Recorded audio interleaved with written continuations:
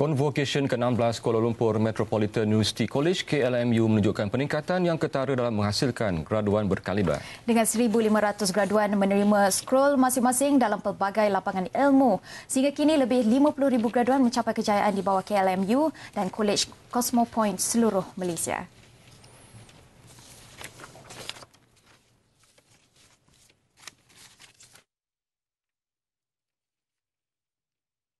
Graduan KLMU dan Cosmopoint peringkat sijil, diploma dan ijazah menerima scroll mereka dengan disaksikan lebih 3,000 ibu bapa. Dengan berpakaian kemas, jelas terpampang pada wajah mereka keriangan terhadap usaha dan pengorbanan mereka selama ini. Saya rasa sangat-sangat happy sebab setelah sekian lama saya berada di KLMU selama 3 tahun, akhirnya saya mendapat segenggam sesuatu lah untuk berjaya kan. I feel so happy and then I really thank to my mom and my family and also my KLMU management. Even it's not there, I didn't get this award. Actually, lecturer in KLMU is very helpful. They help me a lot in my assignment and in my exam.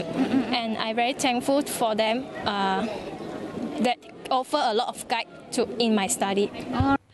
Ibu bapa yang hadir turut tumpang gembira atas kejayaan cemerlang anak mereka. Okey, saya amat berbangga lah sebab dia nak capai impian dia dan terusnya saya harap dia akan lanjutkan lagi lah ke peringkat ijazah. Sementara itu, KLMU memperuntukkan 300 juta ringgit untuk membina kampus baru di Wang Semaju Ibu Negara. Ia dijangka siap 2014. As far as lodging, student lodging, we have a capacity to almost 500 units of 4-bedroom apartments that can accommodate about almost 4,000 to 5,000 students. Dengan lebih 10,000 pelajar pada 2014, KLMU yakin menjadi antara institusi pengajian tinggi terbesar di negara ini.